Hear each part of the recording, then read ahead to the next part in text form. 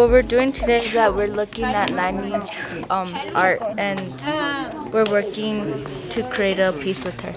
All of her pieces have a meaning behind them. I'm gonna let you guys kind of just go through and see the exhibition. About 5 years ago, I started wanting to do illustrations and drawings of Diné creation stories. Each of the images on the billboards was a site-specific painting. I asked the students to contemplate the idea of spectrums. Where have you experienced a spectrum in your own life? Think about spectrums in your own personal life.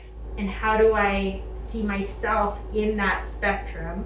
And you can write it out in a couple of sentences. You can write it out as a word. So the next thing we're gonna do is we're gonna make some art. I asked them to create these colorful pieces. I thought about gender, honestly. We were just focusing on spectrum and colors. I really loved it. It was really cool. I like how it's collaborative. I was thinking about the different spectrums and how they're all just kind of like intertwined.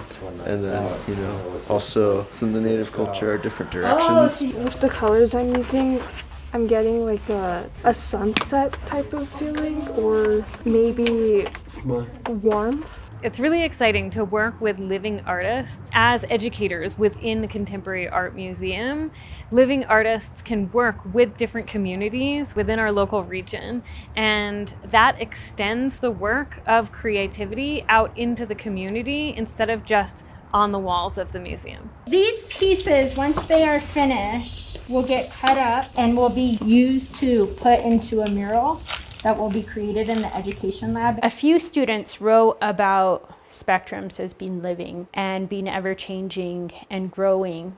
And I thought that that was a very strong metaphor that kind of encapsulated what a lot of the students had written on. And then having these like little vignettes within that show the complexity, the expanse of all of these personal reflections. It gives people a way to express themselves besides words.